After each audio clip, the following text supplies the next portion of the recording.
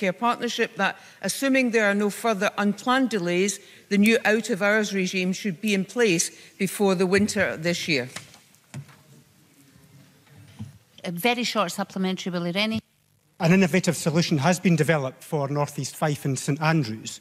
It means that people won't have to travel to Kirkcaldy unless there's exceptional circumstances. But there's been no provision overnight in St Andrews for a year now. The decision has been delayed twice. Can the Minister give us a guarantee that there will be no further delays?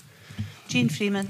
No, I can't give that guarantee. And of course, I'm aware of the innovative solution, given that the Scottish Government played a major role in brokering that innovative solution. I'm grateful to Mr Rennie for recognising that, I think.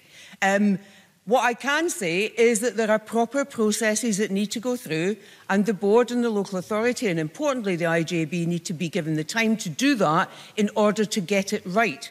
I can't guarantee that there will be no further delays, but both the IJB and the relevant partners are very aware of people's anxiety on this and desire to see what the conclusions are, and they are equally aware of my desire to know that they are moving in the right direction. I hope that when they meet in June, they will be able to conclude on those proposals.